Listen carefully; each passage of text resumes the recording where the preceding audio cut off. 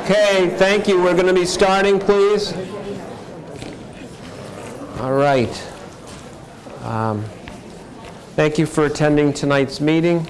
Sorry that we are starting a tad late. We had a finance subcommittee meeting just prior to this, and it ran a bit over. Could you please join me in saluting the flag? I pledge allegiance to the flag of the United States of America and to the republic for which it stands, one nation, under God, indivisible, with liberty and justice for all. Okay, first item is the hearing of visitors. At the hearing of visitors, people are allowed to speak for 3 minutes. The school committee does not conduct a question and answer session. We take everything under advisement. I will just say that prior to this meeting, we had close to 20 students who were here to advocate for the IB program. They felt it was very beneficial for their education. They were very happy that at the finance subcommittee meeting it was restored. These students had statements to be read.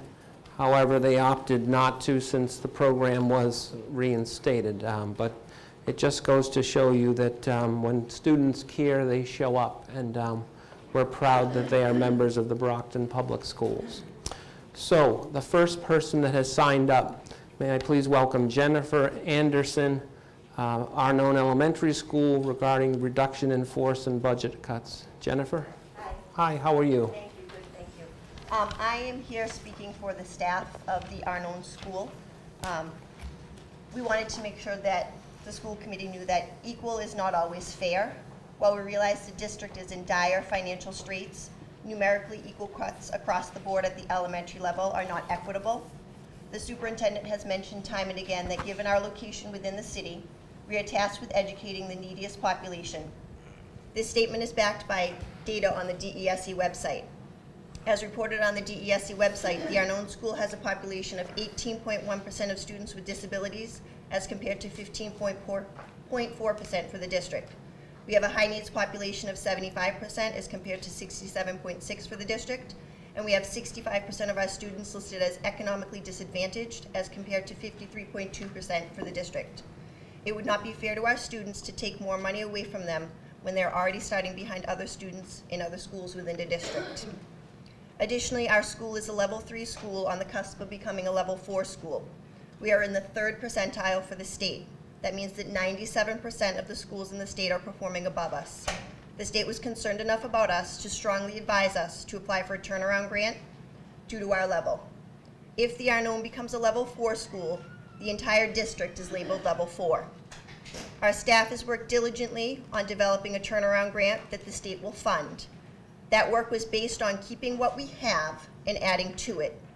With cuts to staff, we are concerned that the state will not fund our grant due to a lack of district support, which is a key feature of our grant.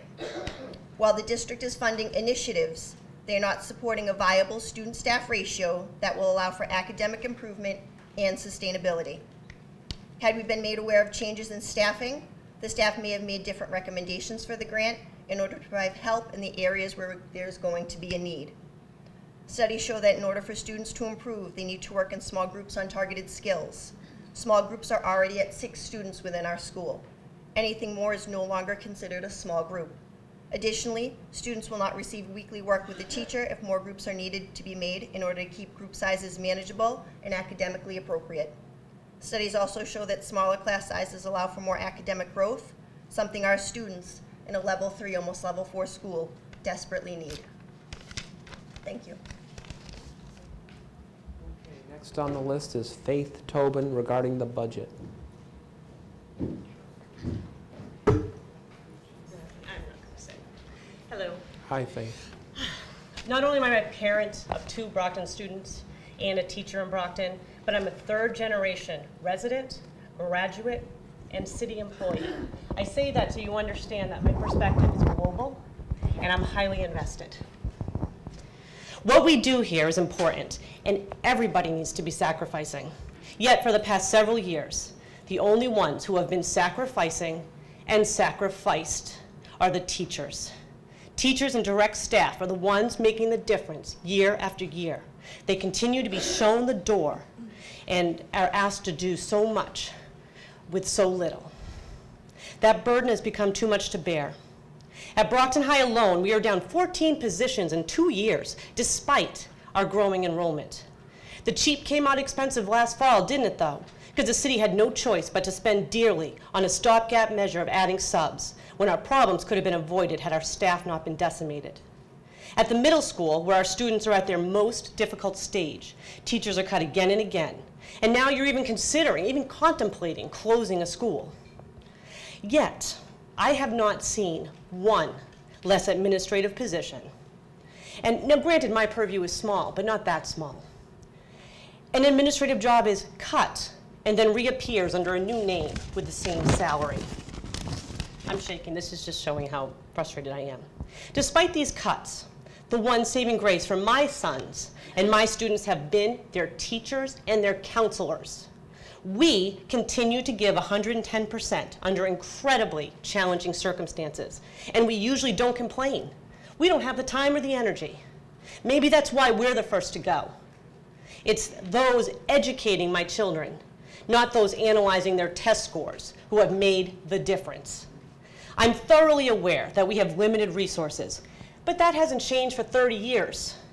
Top-heavy staffing choices that have been made for several years have exacerbated the tight budgets to a crisis level.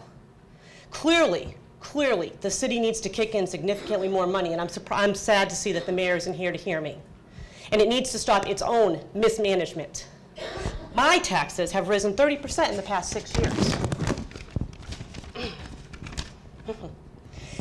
But I believe that the school department has misprioritized the limited funds that it has received. As the school committee and citizens of Brockton, it's our job to passionately advocate for our children. There has been far too much accepting of bad news without enough pushback. That's on me too. I've never spoken before. That's on me. I'm coming to the table late and I'm regretting it. This is why I'm boiling over.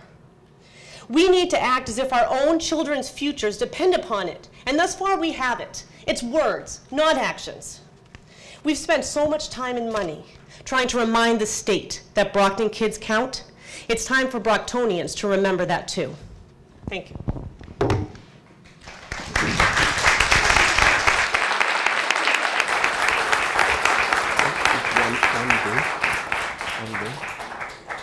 Okay, next is Greta Zuckersavet.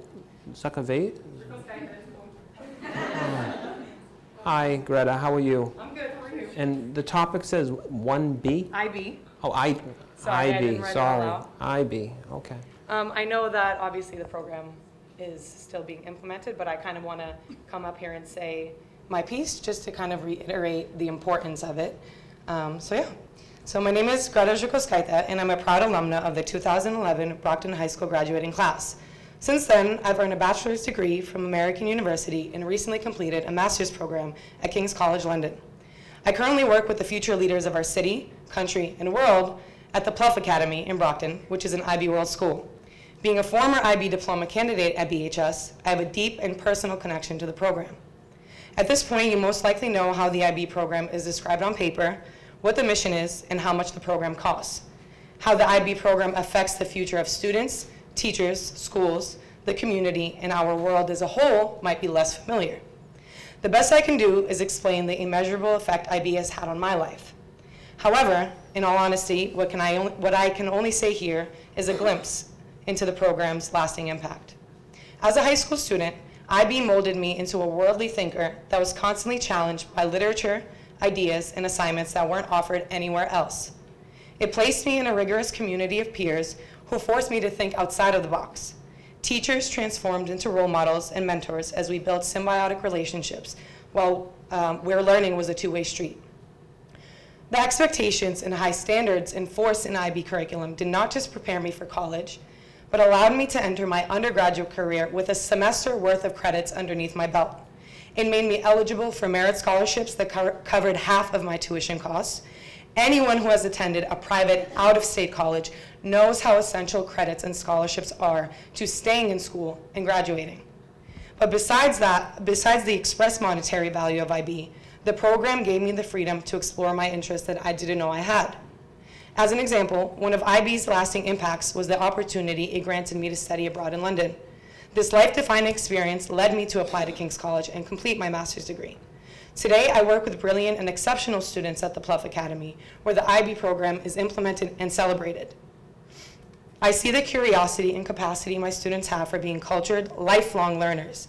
I see the benefit of the pillars of IB in their daily greetings, their interactions with peers and their teachers, and their incredible yearning and ability to think and act beyond the Brockton city line.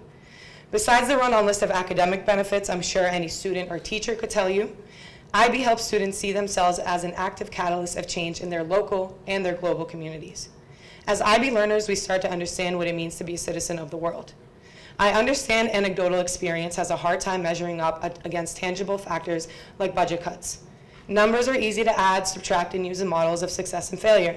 But lived experiences and our reflective narratives, however, represent vivid examples of those numbers and formulas. My experience as a lifelong IB student, as I like to call it, is personal but not singular, special but not an anomaly. We are a community, and we'd be sincerely and deeply disappointed in the lack of investment for our future, present and future leaders, thinkers, and lifelong scholars, if IB were to be cut from our schools. I charge you with the responsibility to listen and read our statements with foresight. IB not only sets up our students for success, but shapes our teachers, parents, our schools, and communities as pioneers in education who are dedicated to a more progressive vision of the future. It truly encompasses the essence of the City of Champions. Thank you for listening.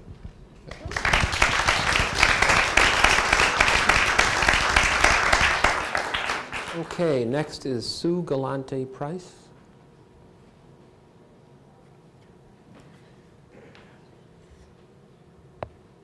Good evening. Good evening.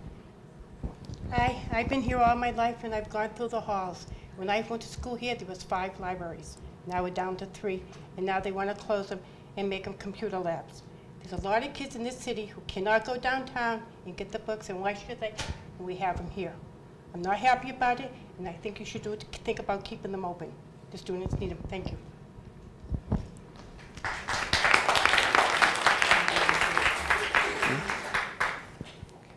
Erin McGuire regarding the Arnone School priority due to grant.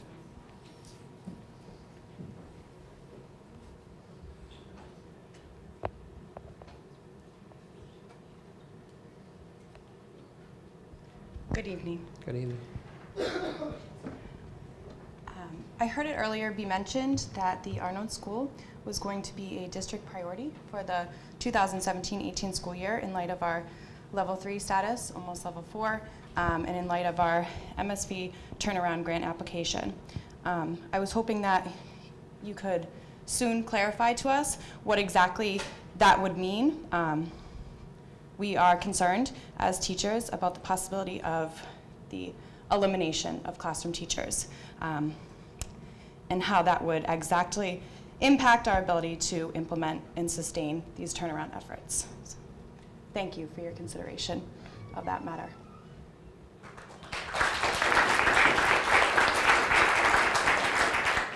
And Mr. Todd Erickson, VHS IB Department Head.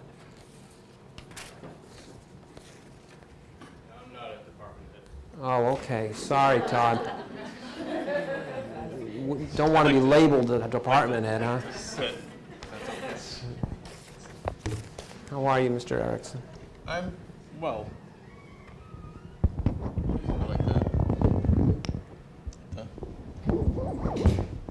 Thanks.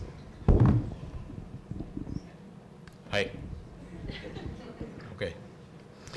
I just wanted to read a quick statement to show support of my students and the program itself. As I'm paid as to be the coordinator of the program, and one of my responsibilities would be to advocate for the program and to provide information about it. I can easily attain numbers, program information, budgeting info, which I already forwarded. That said, I would like to assert that I continue to be a teacher first. That's why I'm here. That's why I'm at Brockton. And I would like to take this opportunity to provide an alternative perspective of the situation just from my personal point of view and in support of the students. One of the courses that IB offers specific to the program is called Theory of Knowledge. And it essentially asks students to analyze how we know what we know. And a part of that task concerns growing a student's awareness, courage, and creativity to understand problems from different perspectives that are very different from their own.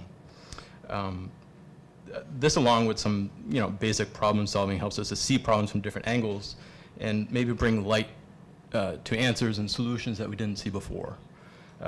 So when this news was brought to me through the regular rumor grapevine, I found myself resorting to the thinking and interpretation that I usually do regarding this, because it's been an annual thing. IB has been on the table for a while. The program, having grown a little bit, now costs about the same as a possible teacher due to our paying for the exams and the cost of exams. It's not to imply that we necessarily pay teachers enough.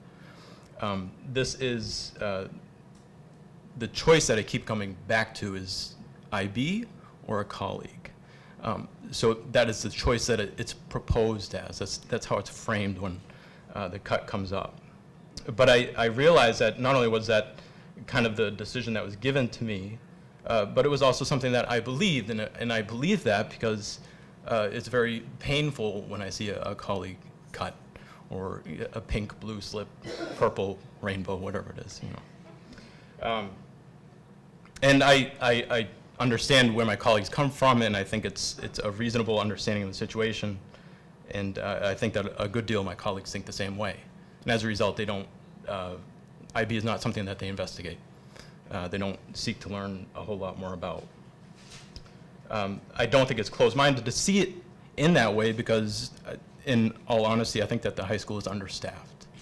I think if you consider class sizes, program cuts, the possible rifts, the rifts that we've had, it makes sense to see it that way. But it's also not a certainty. So it's not true necessarily to state or imply that if you are for IB, you are against a fellow teacher or colleague. It's actually a rhetorical strategy. It's called the false dilemma. If you're a lawyer, you might know. But the other common examples would be, might be, if you say, if you're not a capitalist, then you're a communist. That's not necessarily true. I'm declaring neither. But it ignores, subverts, and prevents other options from being seen. So this is kind of where we're at. We spend a lot of time and money thinking about time and money. And I think that one of, I don't think Principal Waller's here because she's ill, but one of the phrases that she's used a lot in the last few years is the reality of the situation. I think somebody said it a few minutes ago. But and it's not a critique of her vocabulary or the use of that phrase, but I think that she often uses it to kind of bring a frustrated faculty and administration back to towards solutions in spite of what is evident and what is clear, that we work in a school that has a lot of expectations, inside and outside, but it's not adequately funded. It's not adequately supported. And I'm not blaming anybody here for that. The damage that I see done by the annual budget crises, it's kind of like a birthday of sorts, is real and legitimate. One of my wonderful students yesterday asked I gave them an airing of grievances in class, why IB was being cut, and I responded by saying that, well, it's actually part of a larger problem. There's a variety of things on the table, and she said, and I said, including teacher layoffs, that might be a possibility. And she said, yeah, but that's normal. And I said, no, you need to understand that that's not normal. None of this is normal. This is not why we're at school. It's not why public schools exist. So I'm not a citizen of Brockton. I'm not saying that makes me better or anything like that. I'm just calling upon the citizens of Brockton to pay attention and learn about their schools. I would be adamant that the choices take into consideration not only dollars but also impact. Impact requires that you learn about a situation, and it brings us away from numbers and brings into a little bit more awareness. I would also strongly suggest that we keep in mind part of the reason why the situation was what it was, meaning we had a slew of students come in angry and heated is the term, is because not only the nature of the information shared, but also how it was shared. So it's unreasonable to expect, I think, a student or an adult to react with the utmost patience when the only information provided is that something's being taken away. And it's an appropriate analogy might be, you know, if there's no traffic coming from the other directions, you can go right unread. So it's kind of, they weren't being given the information in a particular way that I think is important for students to receive it in. So I would close by adding that these are a bunch of testimonials from BHS IB graduates. I do think it would be very valuable and worthwhile for the system to have a serious discussion about the program and if it fits Brockton or if it doesn't. And then the quality of the decision made will be that much greater. So those are my terms. That's it. Thank you. Thank you.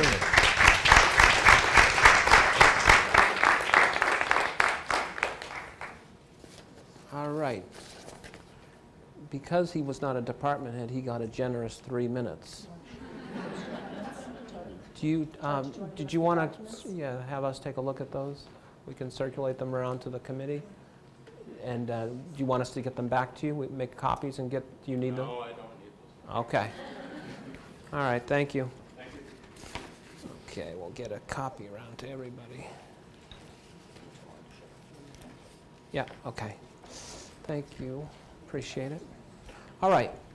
The next item on the agenda is the consent agenda. The consent agenda is an accumulation of routine matters and business of the school committee. It is bundled and presented to the school committee for approval. The school committee, any school committee member has the ability to remove an item for independent discussion. Is there any item that any of the members would like to remove and discuss on its own? No? Okay, seeing none. Could someone entertain a motion to approve? Motion to approve the consent agenda. Second. Okay, any further discussion? All in favor? Okay, thank you. All right. Come to communication and the report of the superintendent of schools. Madam Superintendent, the floor is yours. All right, we don't always have communication, but I did want to bring to your attention that many of you know during April vacation, the district suffered a serious loss of life. One of our students in a car accident that involved 3 of our students. 2 other students that survived have long roads ahead of them. You have teachers that have clearly been impacted trying to support students and families in our schools. We have coaches that had been with the students, 10 minutes before the accident occurred, that try to go about their business day to day. And I went to Brockton High School last week, I can't remember which day, and when I walked in, actually I think it was Wednesday, I think it was Administrative Assistance Day, and I noticed floral arrangements on the front counter. Well, these don't really do them justice. The roses here were beautifully red roses, red and black for Brockton High. This arrangement were blues and whites and spring colors. And when I looked at them, I initially thought they were because of Administrative Assistance Days, and while there were other bouquets on the Administrative Assistance desk, these ones were out front. And in fact, what they were flowers sent to Brockton High School, to the staff and to the students by our neighbors in the West Bridgewater School District, sharing and sending condolences and support, and from our own Cardinal Spellman High School here in Brockton. I thought that was a class act. It was certainly something that I would hope we would do, because we continue to try to support our neighboring districts. And I'm just very much appreciative. I reached out to both districts, Cardinal Spellman and West Bridgewater to thank them for their support. So I just want to bring that to everybody's attention. Thank you for doing so. In moving into our report, I do want to actually ask, well, before I ask Jonathan Shapiro to come up here with, again, some wonderful news, I want to bring to everybody's attention that when you're having so many lows, it is wonderful to have a high. And to look at the other night, sent from Vinnie Macrina, the director of music, our Brockton High School band got to perform, although it was a lousy night, rainy night, they got to perform the national anthem at the Red Sox game. And to watch our students, I wish I were there. I guess they made a day of it in Boston. They went to the State House with Senator Brady, our legislative delegation. Mr. Macrina told me it was just a wonderful day, and I am so proud of their performance. And again, with all of the things that we have to deal with that are very difficult, these are the very positives that come out of it. So congratulations to them.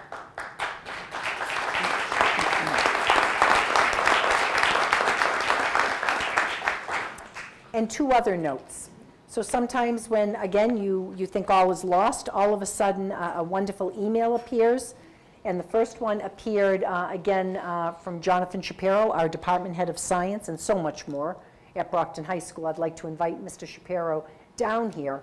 But I want to congratulate two of his teachers. And I just said to him, I said, Jonathan, would you please come up and share, your comments? And he said, well, I shared them with you so you could share them. And I really didn't want to steal his thoughts. I very much read your comments, and I'm so proud of the two teachers that I am going to mention. And yes, they are the people at the forefront. They're the people each and every day that are making a difference in the lives of our kids. And the first one is Angela Berganzi. She has been selected as the 2017 Mass Maritime Academy Educator Alumni of the Year. And the other one, and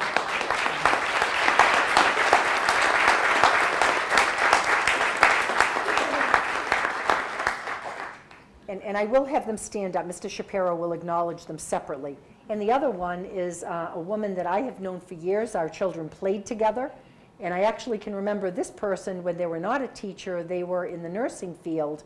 And I was so excited when she was a change of career, and actually that was probably many years ago. And that's Joyce Voris.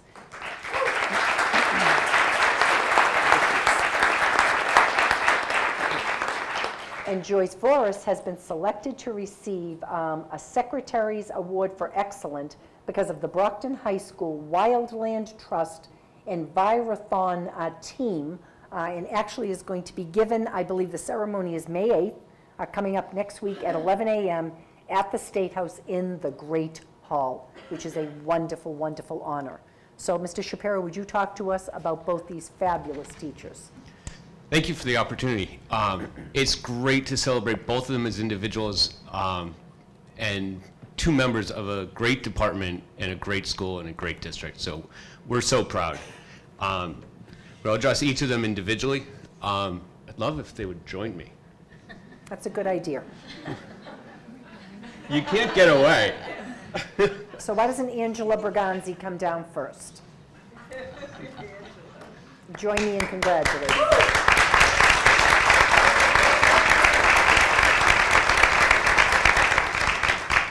You can't get away.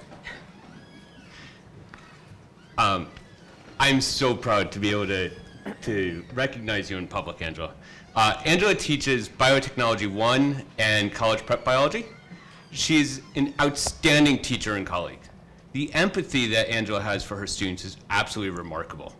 Students in her classes know that their teacher cares deeply for them, each as individuals, and would do anything to help them find success in their biology class, their other classes, their clubs, and beyond the school walls. She truly exemplifies the Massachusetts constitutional clause that John Adams authored of a duty to cherish. She has extremely detailed and creative lessons that are developed in collaboration with her colleagues. Angela is a consummate professional who's always learning and always contributing to the growth of the department. She's collaborating on the transition of the existing curriculum to help students master the new science standards, and she's truly a model of boxer pride for her students. Angela, congratulations. Thank you.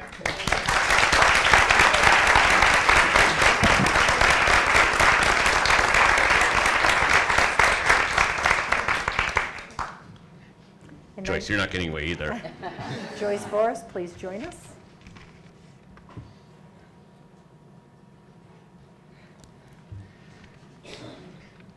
Well, this is so much fun.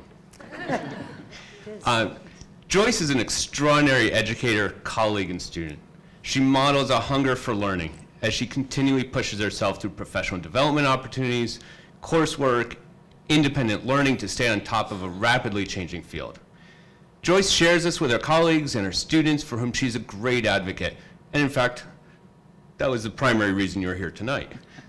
Her students regularly perform amongst the best in the school in the science fair, as the scientific process is integral to everything they do in the classroom.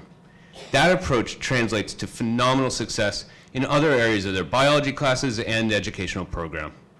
This particular award recognizes her work with the Envirothon team and the partnership that she's developed with the Wildlands Trust. Our team does extremely well in their competitions because of their incredibly hard work that is a direct result of her ability to recruit, inspire, and motivate. The complexity of issues with which her students wrestle is impressive, as is their teacher, who helps them learn and understand the seemingly intractable issues while they develop the potential solutions. Joyce, congratulations.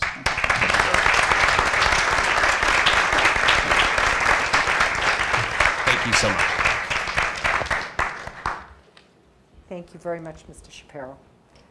Next, this is that time of year where we are fortunate to have a program that has been a long-time program in the district. I always take the opportunity to tell you I had the opportunity to do my administrative internship in the Brockton Public Schools in 1999. It was a wonderful time to experience parts of the district I hadn't had an opportunity to survey, to look at different administrative positions, to have a project, and to make a difference with a much-needed project at that point, which was your favorite policy, manual review. So this year, we are pleased to, I'd like to invite Dr. Kathleen Moran to come up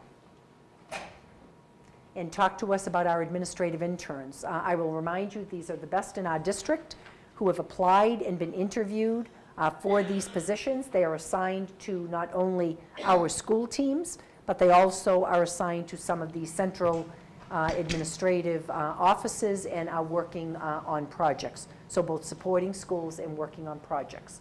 So I'd like to take this opportunity to introduce them to you this evening. Thank you. Good evening. Again, we have a great group of administrative interns for this year.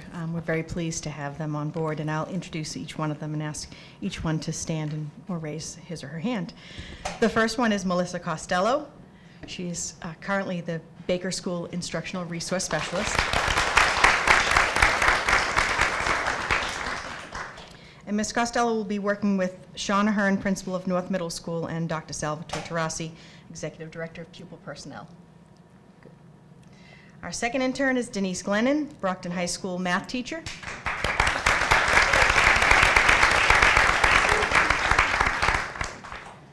Ms. Glennon will be working with Ms. Marcia Andrade Serpa, Principal of the Angelo School, and Dr. Juliana Andrade in the Office of Teaching and Learning. Next, we have Courtney Johnson, Hancock Grade 4 teacher.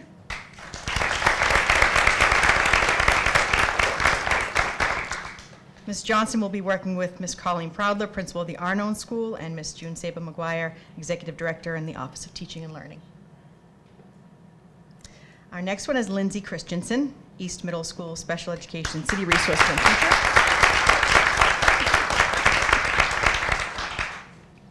Ms. Christensen will be working with Ms. Valerie Brower, Principal of the Baker School, and Ms. Kelly Jones, Director of the Bilingual Department. Next, we have Mr. Stephen McGonigal, Brockton High School Spanish teacher.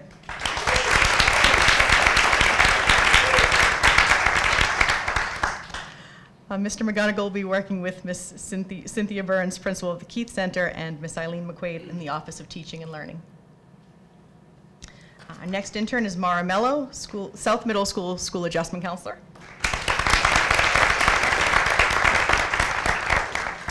And Ms. Mello will be working with Ms. Mary Beth O'Brien, Principal of the Huntington School, and Ms. Karen McCarthy, Coordinator of Title I.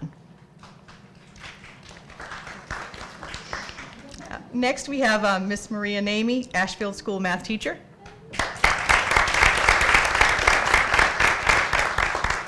And Ms. Namey will be working with Ms. Sharon Wolder, principal of Brockton High School, and Ms. Joan Farrington in the Office of Learning and Teaching.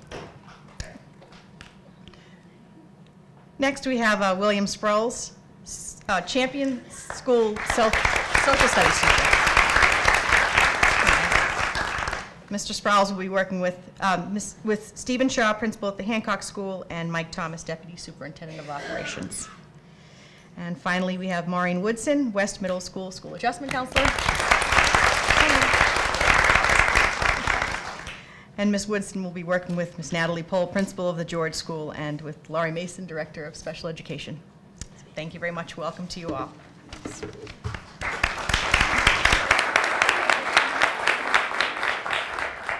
And I will share with you, as we move forward, the projects that they're working on in the district. Well, that's a great lead-in for our last intern working with Laurie Mason in our special education department. Every year we have a special ed presentation. Laurie is here to update you on many of the continuing changes in the field of special education, to talk to you about some of the opportunities in Brockton, some of the challenges that we face, and also I want to remind everybody and Laurie that, you know, we're certainly in the middle of the budget right now, but at some point we are going to be inviting members from our CPAC. We have a parent group. We're trying to grow that group to those parents out there. It's an active group. We're going to have the parents actually presenting to you some of the concerns that they have, or some of the programs that they would like to see for all of our students. So we will have that hopefully before the end of this school year.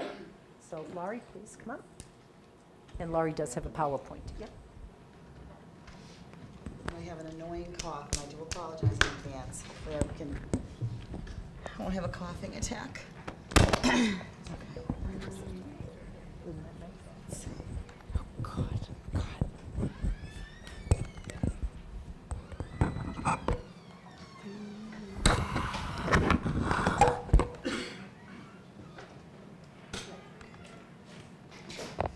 Thank you for having me. So, just a little thing on the demographics. So currently we have about 17,000, well, a little bit over 17,000 students in the district. And I think earlier tonight Sal had mentioned our percentage goes between 14.8 and 15.2%, and the state average is 17.2. So we're under the average for the state. And we look at that as positive and negative. We look at it as a positive that we're really tight in our process, and that, not really a negative, but we really look at, sometimes we need to make sure that we're not missing kids out in our schools. So we're really tightening up our eligibility process. So there are four main components of special education: programming, compliance, support, and communication. And so when we talk about programming, we talk about special education is servicing students 3 to 22 who have a disability, providing them with specialized instruction and related services. And the goal is to provide accommodation, support, and remediation to students in the least restrictive environment. That is what special education is all about. The federal government has 7 IDA principles that govern. It's the federal law that governs special education. So, and I thought tonight I would kind of focus on those, because this is what drives the bus for special education. These are the guidelines we must follow to make sure that all students are awarded everything that they need to get from special education. So the first one is free, appropriate public education, and basically that is making sure that students are provided a free education at no cost to the parents, that it's appropriate to their individual needs, that it's in a public school, that all students with disabilities, regardless of their disability or the severity of the disability, have the right to be educated in the public school, and that they're educated on an individual basis. Least restrictive environment talks about students must be educated in the general education classroom first, and must be educated along their peers. So students in our substantially separate classroom must be integrated into specialist, art, music, phys ed, library, any other specialty areas, go to lunch, recess with students that are not disabled. Least restrictive environment is really, when we look at programming, it's not a place. Special ed is not a place. It is, you know, we look at services for students. So we always look at, the first thing we look at the option of providing education in the gen ed classroom. The individual education program I call the roadmap for students with disabilities. That outlines their program from the eligibility process to what the nuts and bolts of what they need to be educated, and then the place where that happens. Appropriate evaluation is when students are up for an evaluation. We're supposed to evaluate them in the area of need or their suspected disability. Those people providing the evaluations must be knowledgeable and trained in that in that assessment, and that we use the most up-to-date evaluation tools. Parent and student participation, so we want students and parents to be part of the IEP process. We start inviting students to team meetings at age 14. In the year the student is turning 14, so if they're 13 and then that year they have an IEP meeting and they turn 14, they're invited to the team meeting, they get their own invitation, they're on the attendance sheet, they participate in their IEP meeting. Now, parents have the right to determine whether or not they want their student part of the process. Some parents will say that they want them to attend at the end of the meeting or just at the beginning of the meeting, because there's a lot of things that are said at a team meeting that some parents feel they don't want their students, their own child, to be part of that. This is really important process for students to be at the team meeting, because it really allows the team to hear what the student has to say, and that kind of drives where they're going in their transition years. The procedural safeguards are the rights for the parents outlined by the Department of Ed, the Bureau of Special Ed, that outlines for parents what their rights are if they dispute or disagree with an agreement, with a decision made at a team meeting. About 2 or 3 weeks ago, I did a parent training on the procedural safeguards, parent rights. I did it through a PowerPoint, and I'm going to be putting it up on the web page for parents to know what their rights are as for their students. The last one is right to educational achievement, and I actually have that here on a slide because that's the newest one. Typically, for years there were only 6 principles of IDEA, and they've just recently added this one a few years back. And this really talks about ensuring that students and special ed students have the same expectations as gen ed students, that the goals are the same, that we provide them with everything that gen ed students have, that they have access to assessments and appropriate accommodations, and that they have that right to make progress in the gen ed setting too. Okay, let's take a sip of water, so sorry. Compliance is basically my job in special ed, that I need to make sure that all the timelines are followed for the team process, that we make sure that compliance is met in every aspect of that team process, from generating the consents, to completing the assessments, to having the team meetings, to determine the eligibility, develop the IEPs, make sure that we have appropriate progress reports. One of the most important things we need to make sure is that we address the parents' requests and any concerns throughout the IEP process, and that we follow all the procedural safeguards. This is basically the job of the special education department is compliance. Now, when I did the parent meeting a couple weeks ago, these were a lot of the things they were asking me about: the timelines, getting their assessments before the team meeting, what does eligibility mean? And this is a piece that the superintendent was really stressed, that parent component for the IEP process, we need to make sure that we have that additional piece. So my intern does not know this yet, but that's going to be one of her additional projects, Maureen, so is going to be working on developing a guide, a parent guide to the IEP process. So another part of my job is to support not only the special education staff, but the gen ed staff, providing trainings and workshops, attending regular meetings with the building administrators, consulting with all personnel and parents, and providing workshops. One of the things that we have put in place last year is Kelly Jones and I are working, and mostly Kelly Jones, are developing, the state has determined that all teachers need to have 15 professional development PDPs for special education and English language learning. So Kelly and I have developed a team, and like I said, it's mostly Kelly Jones, has developed this team of working, having teachers providing workshops and trainings for teachers and within the district. And we've had really a lot of great success with that, and since, so we started this in the summer of 2016. We had 5 courses. We had 142 participants. The fall, we had 9 courses with 183 participants. This past spring, we have 14 courses. We have 286 participants. Our total is 611 participants from the Brockton Public Schools are being trained in special education or English language learning, which is a great, it's not only required by the state, but it really gives our teachers an opportunity to take some workshops and get some more information, but it also allows our teachers to collaborate and work together and to provide these trainings for our teachers. And then we're providing parent workshops through the Parent Academy and also through our CPAC. One of the things that I'd like to work on, and we really need to build up our CPAC, is to do some surveys to the parents on what type of workshops they would like to see, and when they would like to have them. Nighttime is difficult for some parents to get out and do some training, so we're going to have to look at whether we have them in the morning or during the day or at night.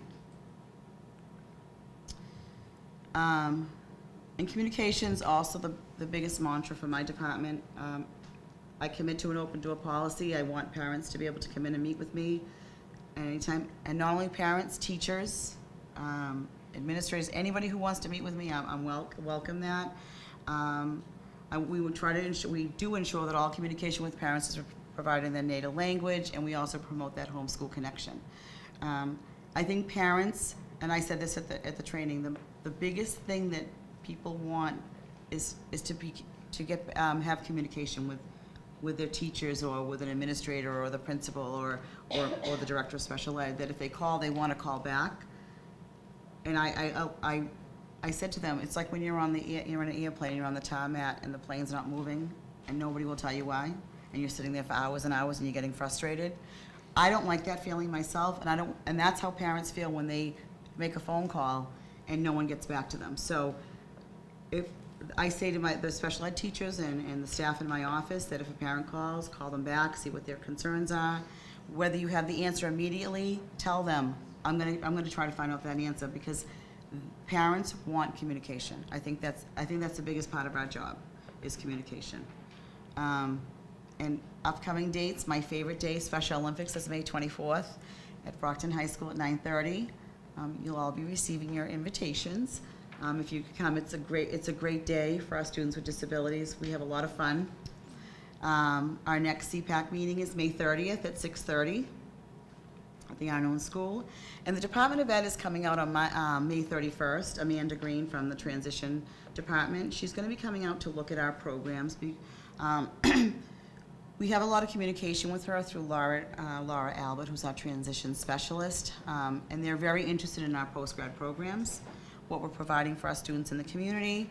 I did write a grant that is allowing students with disabilities to get out into the workforce, and with the help of Mary Beth O'Brien, who's connected me with some Campello businessmen, we're going to be actually looking at employing some of our students and providing them with some on-the-job training. And we had a breakfast last week with some of the employers, and they were really, very vested in the project. And she would like to come out and see where we are with that, and look at our post-grad program at the Key Center and see what we're doing with students at the Brockton High School. So we're very excited about that visit. Short and sweet. Anyone have any questions? I did it kind of fast. I'm sorry. You said one of the biggest questions is eligibility. Yes. Who determines eligibility? So the team, given the, so a student is evaluated in the area of the suspected disability, so the team will come, will meet and review the evaluations. The team discusses each evaluation, and then we use the Massachusetts flow chart to determine where they fall for a disability. I've encouraged the parents team chairs to have that eligibility flow chart on the table, listing the disability categories. So if a team is really can't determine what that disability is, that they go down and literally go through each one of those disability categories to determine that. If a team can't come to a consensus, it's really the team chair's responsibility, as stated through the Department of Ed, that they pull that team together and really guide the team to figure out what that disability is. And what if the parent doesn't agree with the results of the eligibility? So if a parent doesn't agree with the results of disability, typically they may ask for an independent evaluation. So when a parent does that, I call that parent myself. Every single parent that has a disagreement, I have a conversation with them and I say, what else, what don't you agree with? What is going on? What other assessments can we do? How can I review all the data before I call a parent. So, and if the parent and I have a conversation, we do talk about independent evaluations. Sometimes the team is at the table and their team is struggling to figure out what's happening with the child. The team knows something is happening, but the test results aren't giving a specific disability. So, then we come back and say, oh, well, maybe the parent will have an independent eval that can give us more information. We try to follow the process really tight, because when you follow a process, things are very clean and clear. Thank you.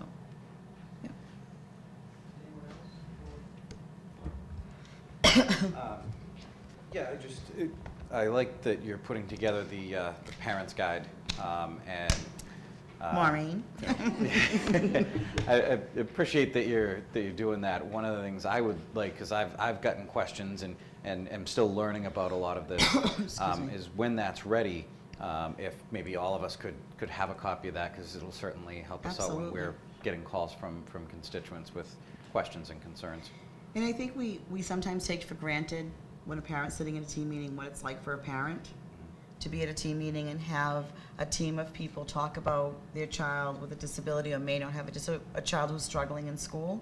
And I think we need to make the team process much more parent-friendly, and then be able to give them some information before they come to the team of different things that people may be talking about, and understanding the process. And one of the things I met with my team chairs, just kind of brainstorming, and is a checklist for the parent to actually have in front of them, like, we discussed this, we checked it, so we're not missing things. Or if we do discuss something that a parent doesn't know what we call that we're on the same page. But I'd be happy to share that, because I think that's really important, because parents and students are the biggest part of the process. And I think a lot of parents walk away with, I know I just had a meeting, but I'm not really sure what happened, and are afraid to ask questions. So I'd be happy to share that. Great, thank you. Mr. Sullivan? Excuse me. Nice presentation. Thank you. There was a slide there with federal guidelines, Yes. and there's about 10 of them. Is there enough money to do everything they were asking? Well, I want to say something about special education. I feel I'm very fiscally responsible. I look at every program that I have. I'm really good with the budget, not my own, but the special education budget. I think that the Brockton Public Schools, we follow the principles of our DEA, because I think that we do provide students with everything that they need. Special education is costly, because you must provide what kids need, what students need in an IEP. And that's when we went through in the finance meeting about the different specialized equipment and all that. I think we do a really good job in Brockton in special education. I think we do meet the kids' needs, the students' needs, and I think that, financially right now we're handling it in special ed. Thank you. Today. Also, we just went through a coordinated program review Yes. a year ago. So there were many things that Brockton was, given accolades for the types of program, for opportunity, for access, for all of the things you saw here this evening.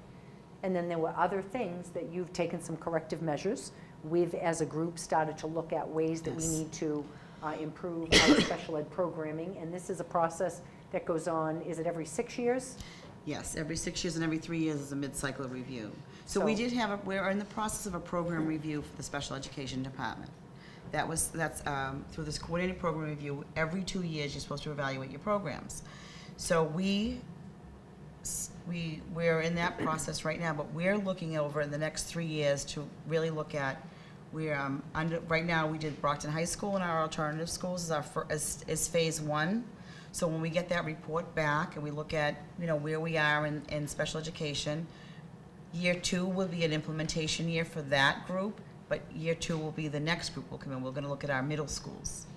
And then once we look at our middle schools, the 3rd year will be an implementation for them. Then we're going to look at our elementary schools and our preschool programs. So when mid-cycle comes out in 3 years, they're going to say, we're going to have our program review ready to go. They're going to review it and make those determinations. Do we need to improve our programs more than what we've already done from our original report? And then 3 years, so every 6 years we have the coordinated program review, and the mid-cycle comes in every 3, to make sure that we're still continuing to provide students with disabilities what we're supposed to. So as a district, we continually look at our bilingual program, our special education programs. Many of them, again, have compliance issues, all of those things you looked at this evening. And again, it's a continual improvement process for us. Okay, thank you very much. Thank you. Sorry about the talk.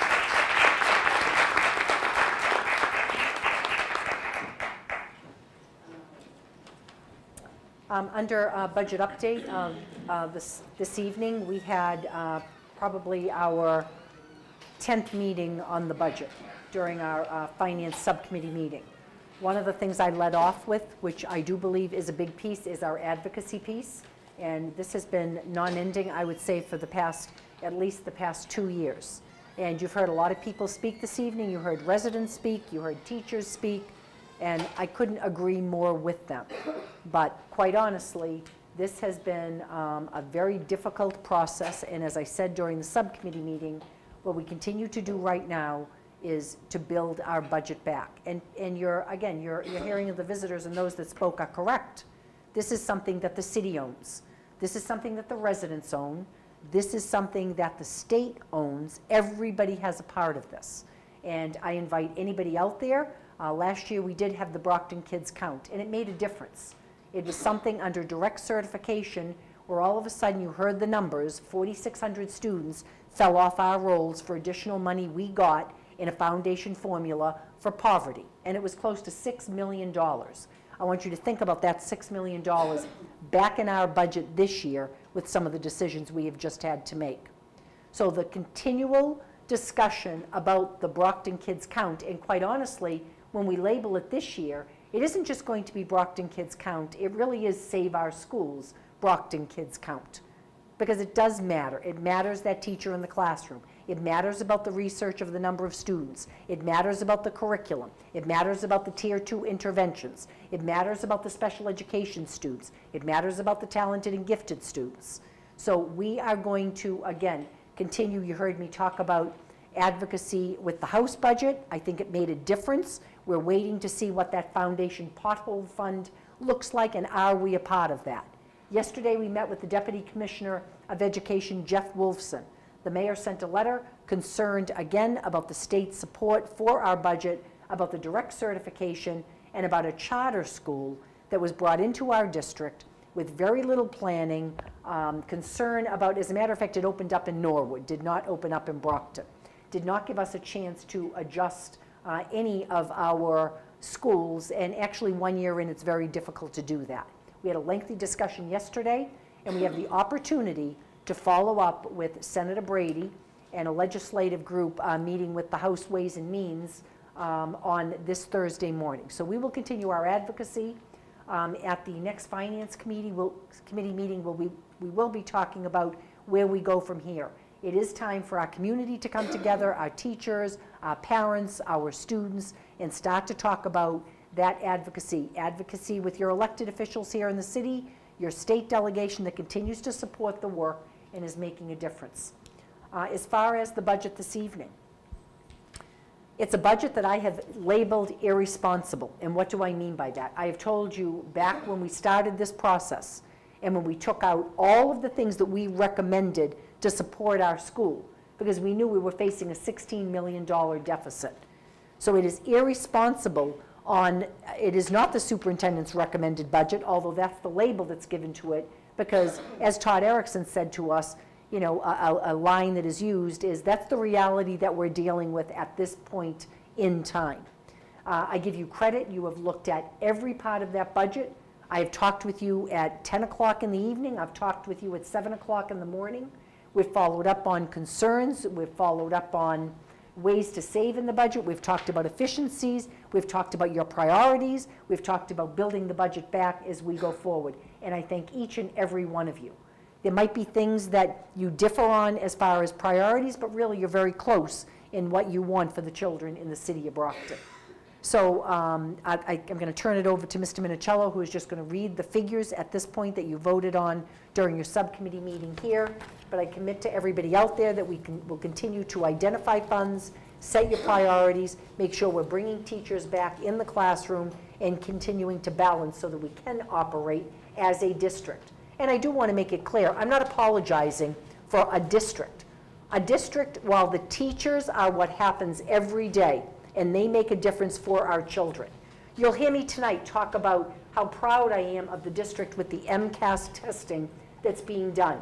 Many of our schools, grade 8 and grade 4, for the first time online testing.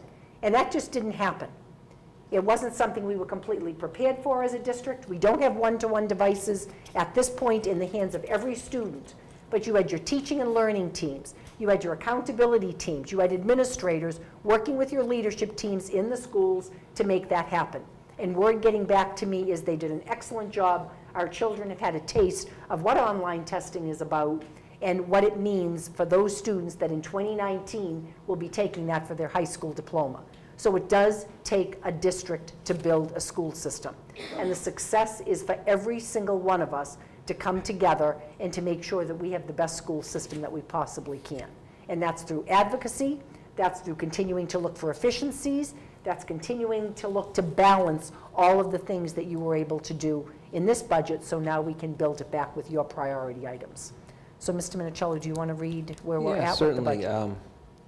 With regard to tonight's budget, for those who were at the Finance Subcommittee, it might be a little boring. However, the superintendent's recommended budget, which really wasn't a recommended budget, it was simply a level funded budget carried over from last year, was $177,038,000 and change. However, from being provided by both the state and the city, we were allotted $161 million. That basically accounts for the $16 million budget gap. No one on this committee, nor in the superintendent's office, is pleased about these numbers, nor are we satisfied. I will say, however, that we have visited the state, we have advocated with DESE, we continue to speak with our delegation, we are consulting with our attorneys, and going to do the best we can with what we have. Like I said, no one is happy about these numbers. The pain with regard to this budget is going to be shared with respect to programs, different bargaining units. It's a budget that no one is happy with, but it's something that we need to do at this point in order to move forward. Like last year, the budget was at times a moving target. So we are hopeful that there will be some additional funds. However, this evening, we had to base our actions on what we currently have. I am a bit optimistic that things will get better. When I say better, I don't mean that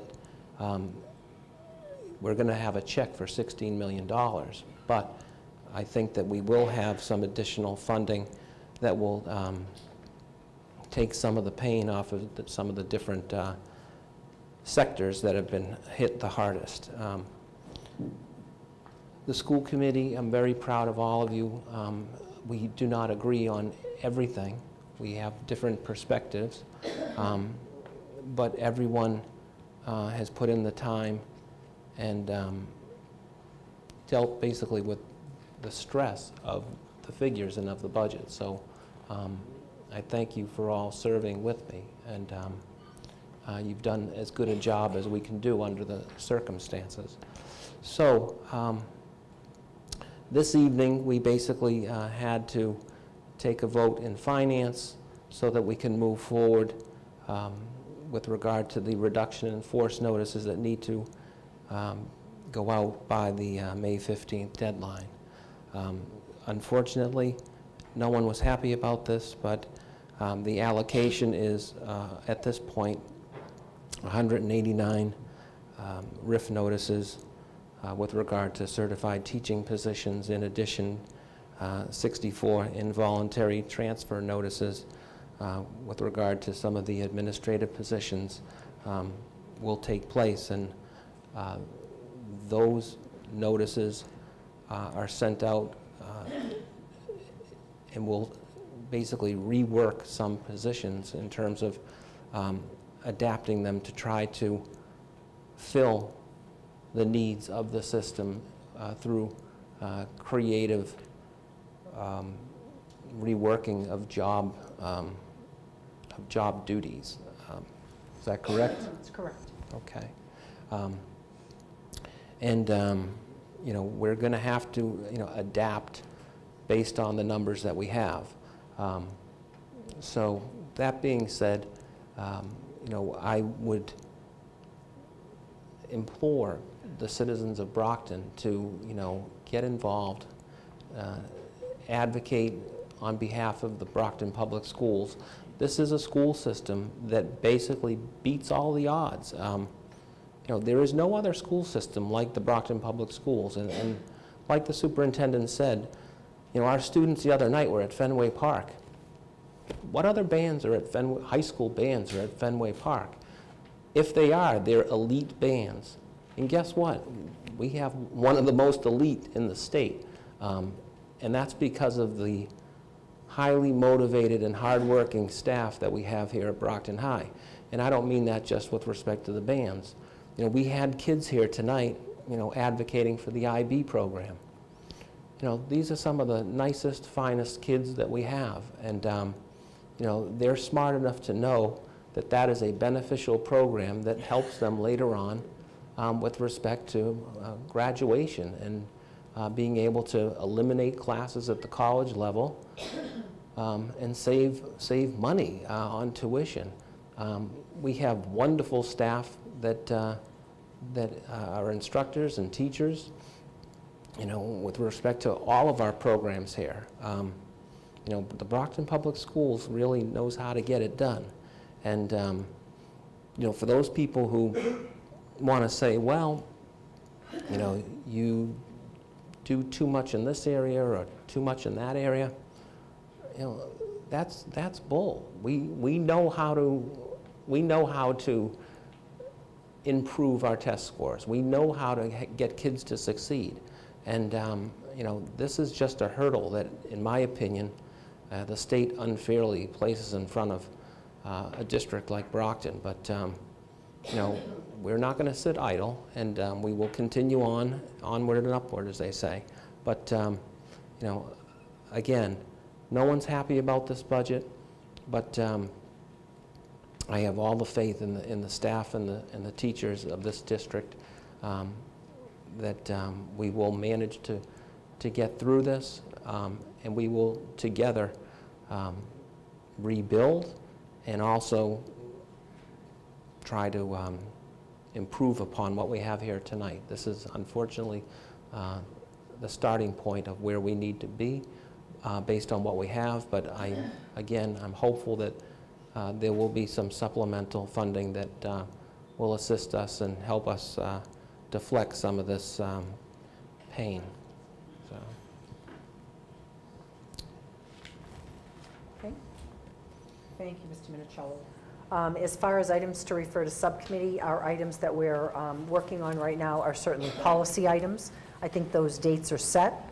I also want to say, at this point here, we have not received our allotment for non-net school spending, which includes your busing. Understand that is the policy that we continue to talk about, looking at your registration process, looking at going back towards neighborhood school. That's a multi-year process, but again, something that we are going to be dealing with in our policy meetings going forward. Any other items to refer to subcommittee at this point?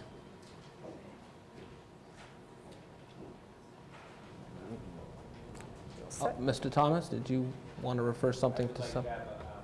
Policy subcommittee just to start to review this year's handbooks for next year. I received the drafts back from the attorney who has to go over them every year to make sure all the legal items are in there and up to date. So now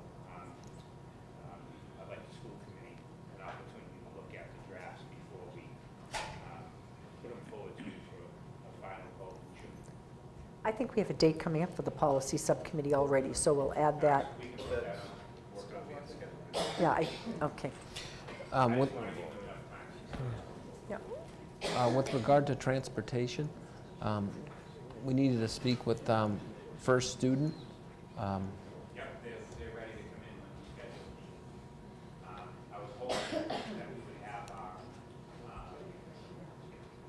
we get our final number from the mayor for transportation before. Okay, all right. So we have an idea of what we're dealing with. So perhaps at the next But understand that is a committee meeting. concern for us right now, is waiting for the non-net school spending, particularly our transportation costs, and looking at the busing that we're going to be able to do in the district. Okay. All right. Unfinished business? Mr. DiAgostino? I was kind of debating whether I was going to say anything or not, but I apologize if we're jumping back to the budget for a minute, if that's all right. Yeah, sure. Sure. Okay. All right. So a couple things. First of all, at the last finance meeting prior to tonight, I asked the superintendent to shave an additional $500,000, and with support from my fellow committee members, out of the $6 million in planned RIF notices. And I know that that took a lot of effort, and not only did you do that, but you also were able to honor that request and bring a few other things back, and then also leave us $374,000 in the budget to determine in the future what we want to do with. So I know that required some additional work on your part, and I appreciate you doing that. And I've gotten a lot of, like everybody else, calls about the budget. Why are you cutting this? Don't you think that's important? And honestly, this all goes back to, in my opinion, a few things. A charter school that was rammed down our throats by an unelected and unaccountable board, in my opinion. The community said no, and they said you're getting it anyway. And so certainly that is hurting us. And $5 million. Yeah, I mean, if we had another $5 million, we wouldn't have just taken the vote that we took tonight, or at least the numbers would have been much different. Well, and that's the next thing I was going to comment. So there's $11 million of our $16 million problem. $11 million of that comes from decisions that have nothing to do with us, but that we don't even get anywhere near. And that's the final point. The governor decided to change the way that economically disadvantaged was counted, arbitrarily not counting 4,600 of our kids. Just because Charlie doesn't want to count them anymore doesn't mean they're not here, and doesn't mean that they're no longer economically disadvantaged. They're very much still economically disadvantaged. Not counting them doesn't change anything. And I know everybody else is too, horrified and disgusted that this is where we are with those two ridiculous decisions, $11 million of that 16. I mean, if all we had to do was solve a $4 million problem, how much better off would we be? So anyway, I apologize for kind of going off on a tangent there, but I just needed to say that. Appropriately said, and that's what I mean by, this isn't over. Yeah. So we're not going to just sit by idly and take a $6 million hit with regard to direct certification. So, I know. So time will tell. Ms. Plant. I just want to say, in regards to the time that we had to vote for the budget barometer, I deeply regret that it's happening during Teacher Appreciation Week. And I've been thinking about that all day today. I work with little ones, and as we're being acknowledged and appreciated, it was disheartening to think that we had to come here this evening and vote on a budget that is not what anyone really wanted. And as Mark just said, you put a lot of work into, you listened to us, you addressed our concerns, you did the best you could. I do commend you for that. In regards to the people that came and spoke before us for the Our Known School, I believe we will listen to their concerns and do what we can to help them stay on the path of success that they're on right now. I look forward to being part of that process, especially in regards to the grant that they're applying for. I look forward to getting information. Bless you. And also, I want to thank this committee for recognizing the value of the Project Gratz program, because nobody did come and speak before you. These are people that didn't have somebody to come here tonight and speak on their behalf. And so I want to thank all of you for recognizing that they need us to look out for them as well. Thank you. Anyone else? Okay. All right. New business. New business. I think everybody has been watching. As a matter of fact, just this past Monday, we had a day without immigrants, and a day where we look at our district, which we always consider the richness of our district is the diversity in so many ways. So we've had a number of other things that obviously have been our priority items, but I think the time is right. I've shared with you, and I want to read into the minutes a letter that I am preparing to send out to our community. I've also certainly worked with the mayor. We've presented to the school committee what we're calling a resolve. And this isn't changing any policy. This isn't changing the way that we operate about our students. Every student that comes through our doors deserves an education, deserves an opportunity to succeed. It is the American way. It is what we do for residents of our city. We're working right now on getting banners, and that is from money that we presently have in the budget, not next year's budget, if there are possible savings, to have welcoming signs in every language that when you walk through the doors of our schools, you are welcome to come into the Brockton Public Schools. So this letter is Dear Brockton Public School Community. The Brockton Public School District is committed to creating an atmosphere in which every member of the school community is valued and respected.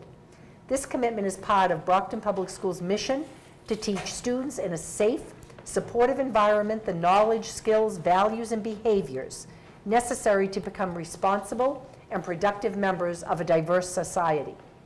We celebrate our individual differences and seek to build upon them in our quest to strengthen not only individual students, but also the community at large. As national current events unfold before us, I would like to affirm the district's commitment to providing a safe, welcoming, and inclusive environment where each student may enjoy a free public education, regardless of a student's disability, race, color, ethnicity, national origin, sex, immigration status, gender identity, or sexual orientation. Earlier this year, President Donald Trump signed executive orders relating to border security and immigration, calling for the detention of undocumented immigrants pending the outcome of removal proceedings. These executive orders have created uncertainty and anxiety in our community. Please know that the Brockton Public Schools will continue to fully protect its students and their federally and state-created rights in the school setting. The Massachusetts Attorney General Maura Healey has issued an advisory that provides enrollment practices that single out students based on their actual or perceived citizenship or immigration status violate state and federal law. Furthermore, equal access to public education means not only the right to enroll in school, but also the right to an education free from unlawful discrimination and harassment. We support the right of all Brockton residents to enroll in and attend our schools, free from harassment and/or discrimination. The Brockton Public Schools assures parents and students that the district has developed plans to address any attempts by immigration officials to gain access to student record information or to enter school property. Moreover, the district has plans in place to assist students in the event that parents or guardians are detained by immigration authorities. Please contact the superintendent's office for additional information. Very truly yours, Superintendent of Schools Kathleen Smith.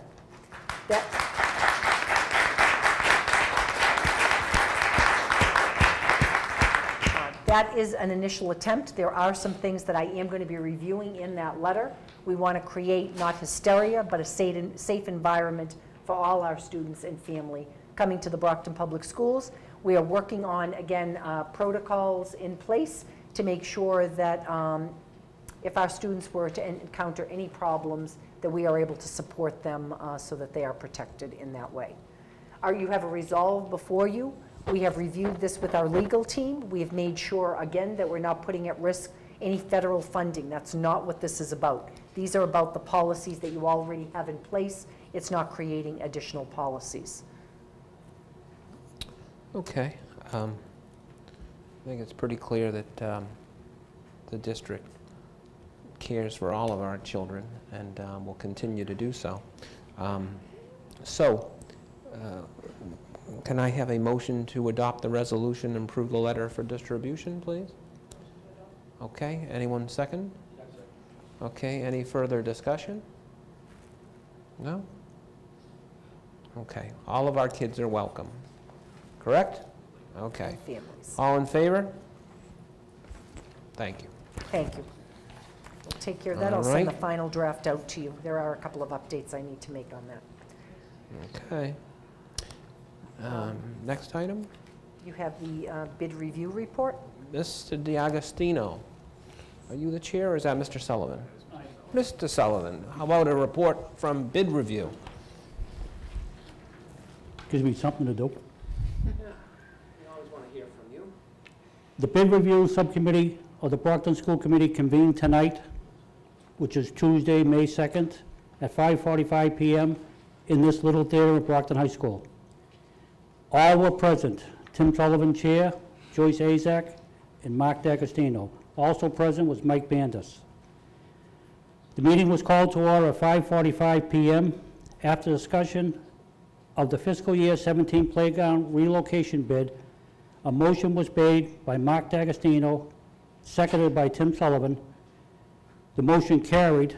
Joyce Azaka abstained from the vote. After discussion of the 2018 Energy Management Control Service bid, a motion was made by Joyce Azak to accept the bid as presented. The motion was seconded by Mark D'Agostino. The superintendent recommends the following motions. Motion to accept the report of the subcommittee as presented, and a motion to recommend to the Brockton School Committee to award the following school bids. The name of the bid is fiscal year 2017 playground relocation bid, the amount of $68,450. And fiscal year 18 energy management control service bid, a 3-year total of $122,680.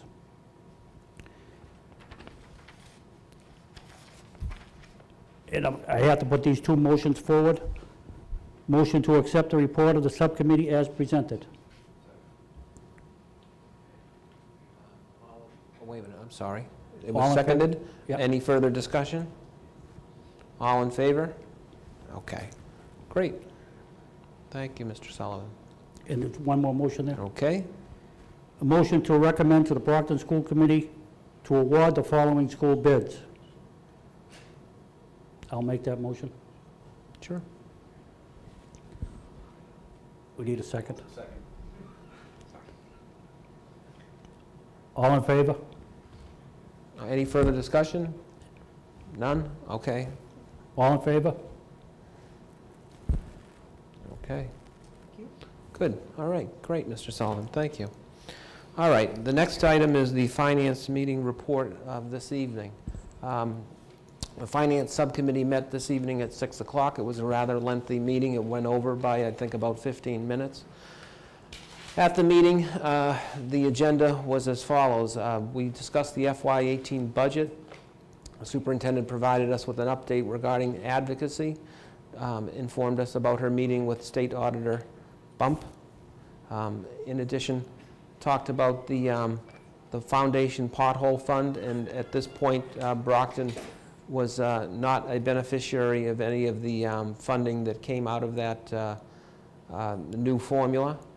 She informed us of her meeting with Mr. Wolfson of DESE. Also told us about her meeting with Senator Brady and the upcoming House Ways and Means. Sal D. Domenico, is it? Sal D. Domenico. Yep, Sal D. Vice Domenico. Chair. So you'll be meeting with him? Thursday at 11 Right, o'clock. okay. We talked a little bit about the economically disadvantaged items, and Mr. Petronio was present for that discussion. We talked about Title I funding. The superintendent was pleased because it's her feeling that Title I funding will be available.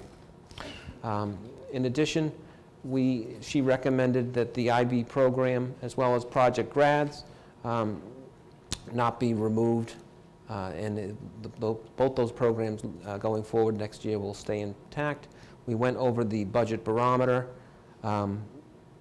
with the figures that are part of the FY18 budget barometer presented this evening. We discussed the Save Our Schools and Brockton Kids Count campaign.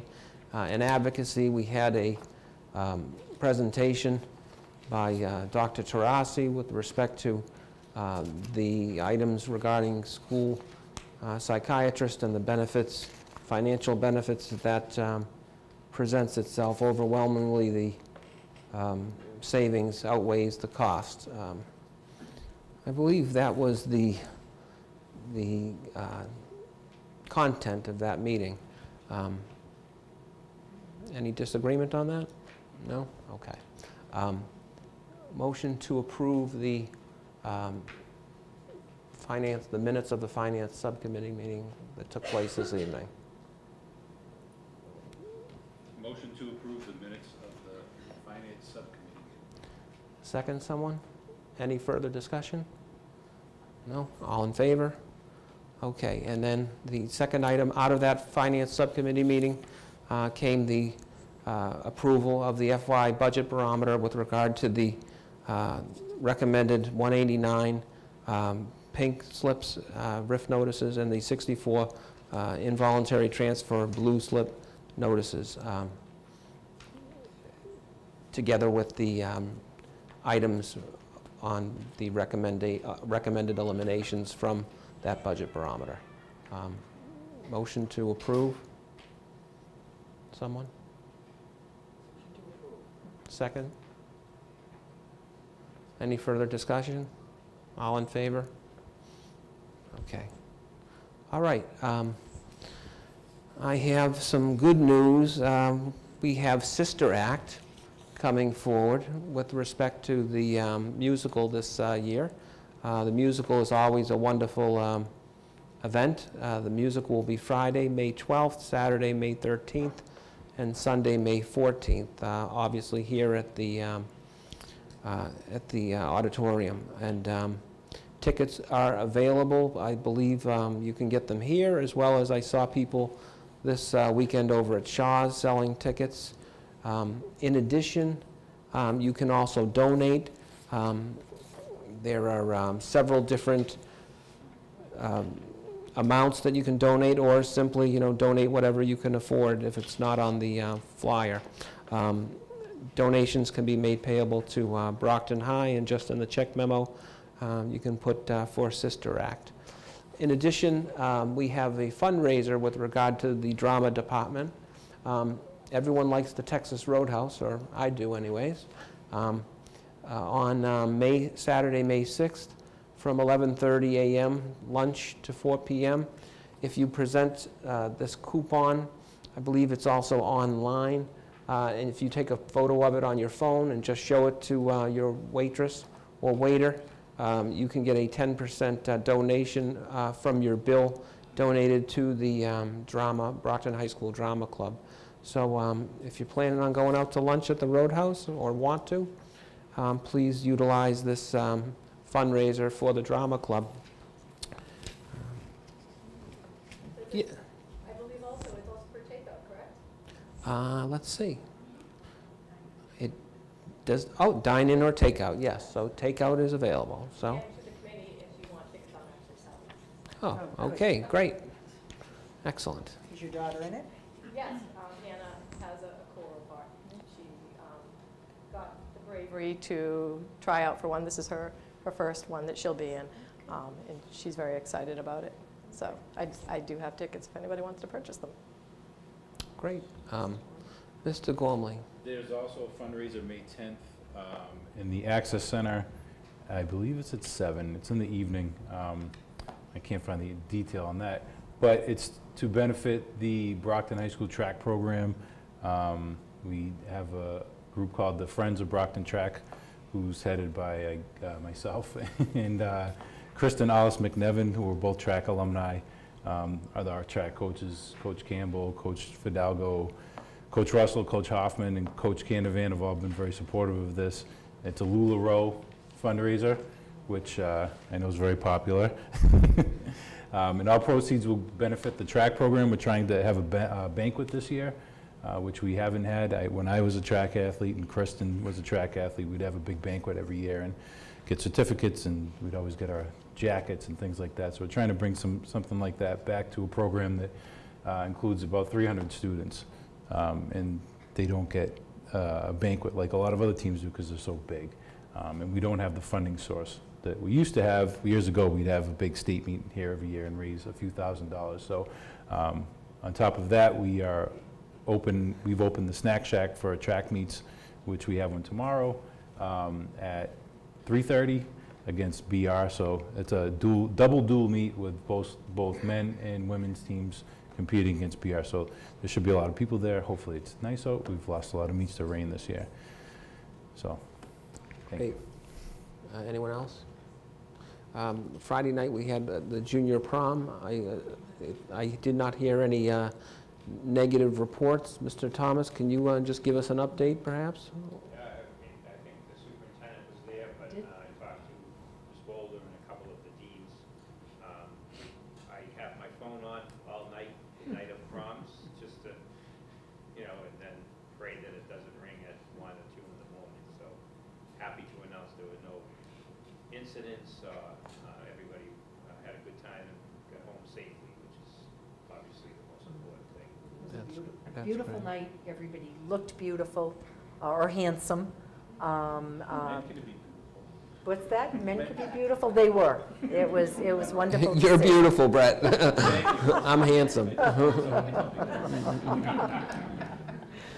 But I also invite you again to the Brockton High School Senior Prom at Patriots Place. We have a group going, and it really is worthwhile to see just that venue and how excited our kids are to be there, the support they have from staff that make that night what it is, so our kids can enjoy just a wonderful, memorable event. So thank you to all the teachers, the chaperones that make that happen for so many kids. We're a large, obviously, the largest high school around. So to be able to have a venue where everybody can come in a safe surrounding, and they just love going to see, obviously, Patriots Stadium, Gillette Stadium. And I do have to, when we talk about end of the year and some of the moves that are happening in our district supporting our students, our half a day, and again, I said it last week, I think I'm safe to say that June 22nd, it is a Thursday, is our last day of school. It is always a half day for students and staff on that day.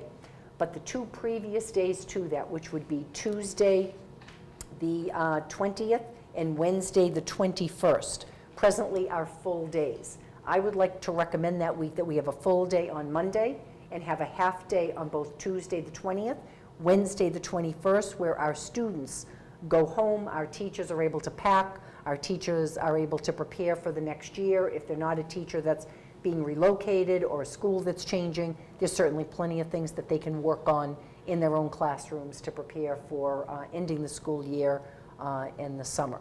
So we do have the amount of time that we need. We've checked that at this time also.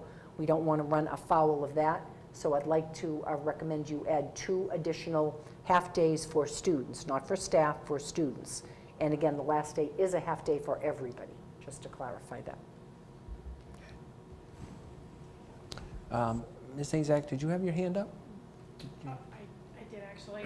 I had the opportunity of attending the junior prom on Friday. I completely forgot about it.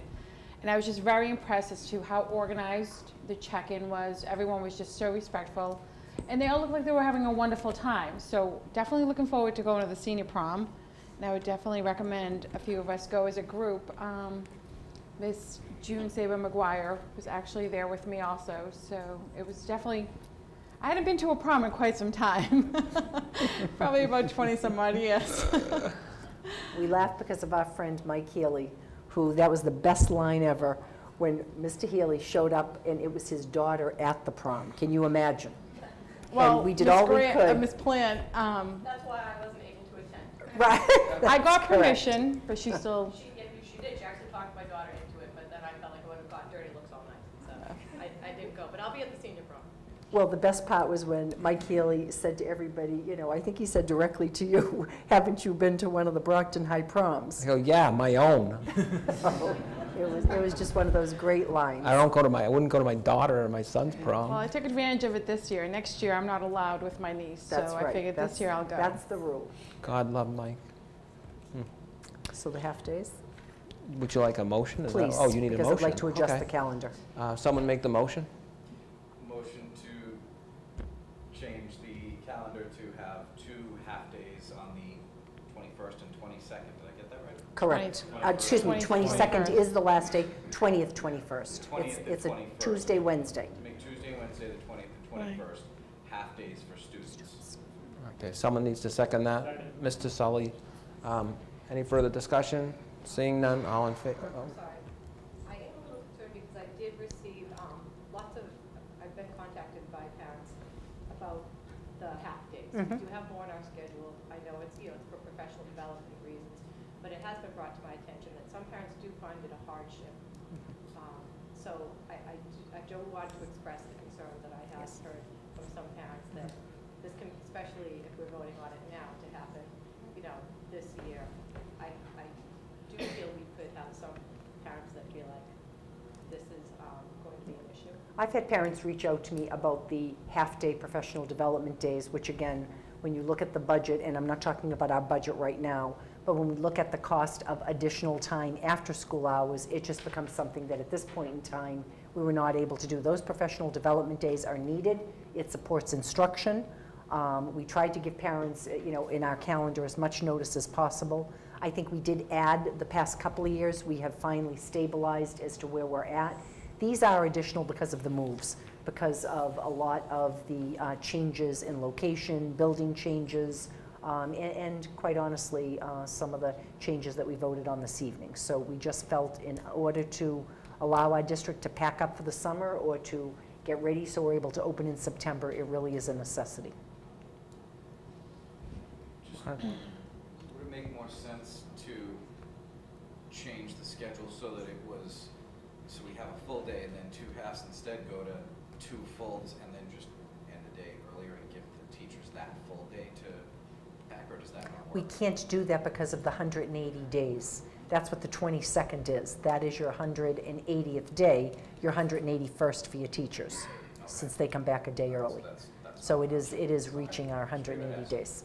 Does that affect our hours too? Are we over hours? Yeah, we had looked into that, so we were able to recommend it. We're there, but we're not putting ourselves at risk or compromising the state stepping in and questioning our hours, time and learning. Okay, any further discussion? All in favor? Opposed? Okay, all right. Okay, I just have 2 quick items. We talked about National History Day and our 3 student groups, 1 from West Middle, 2 from Plouffe Academy, going to Washington, D.C. I do want you to know that we've reached out to the parents. We followed through on the policy that you put in place, and we actually had an anonymous donor come forward with the cost for a parent to go on that trip. We've been able to share that among the parents that are going at this point in time. Next year, we will fully implement our policy of a chaperone and also making sure that people take account of what National History Day is providing, which is the dormitory, the bus, etc. So I think you've put something in place. I want to thank the anonymous donor, it's really made a difference for our families to be able to attend and enjoy National History Day with their children. And we'll provide you hopefully with, you know, positive results. Just to be there is something that we're very proud of. Thank you to all those teachers and staff members. I also want to say we do recognize our teachers, and I really did not realize myself that this was the week to recognize our teachers. Thank you for sharing that. I think I need to pay more attention to some of those wonderful things that happen, and I want to thank our teachers in the Brockton Public Schools and teachers everywhere that make a difference in the lives of our children. And I want to end by congratulating Patty Minicello. And Patty Minicello has lasted 25 years. Today is actually tonight their anniversary. And he has chosen, I agree. That's for Patty, poor Patty. It is for Patty. So I am honored that you have spent the evening with us on your 25th wedding anniversary. That is true dedication. Thank you. Guaranteed Patty's not honored that he spent the evening with us. She's good about it. I invited her to come. She's good about it. I'm sorry. And I miss didn't all invite this. her. Yeah, so. And that's it. All right, well, thank you, I think. So, any further business? Seeing none? Oh, I do. Joyce? I had the opportunity of attending Brookfield's PTO meeting last Monday, and like many parents, everyone's concerned about the budget that we're dealing with, and everyone wants to help out in any which way they can. So I am challenging the other PTOs to join Brookfield in having a huge fundraiser. So I know, Mr. DiAgostino, you have a pretty active PTO. Ms. Plant? Okay, Mr. Gormley? Yes. Ms. Sullivan, Mr. Sullivan? They want to plan something huge. And whatever money we bring in will kind of just offset some of the stuff that we're cutting, the fun stuff that's affecting the students. And I'm glad you brought that up, because I told you on Tuesday we'll share with you, we've put together our advocacy piece I needed to get through this evening. So that was bringing your PACs, PTOs together, so we will. Everyone's willing. Yeah. Everyone wants to help out in fundraise, and that's the one thing they're saying. What can we do? Fundraise.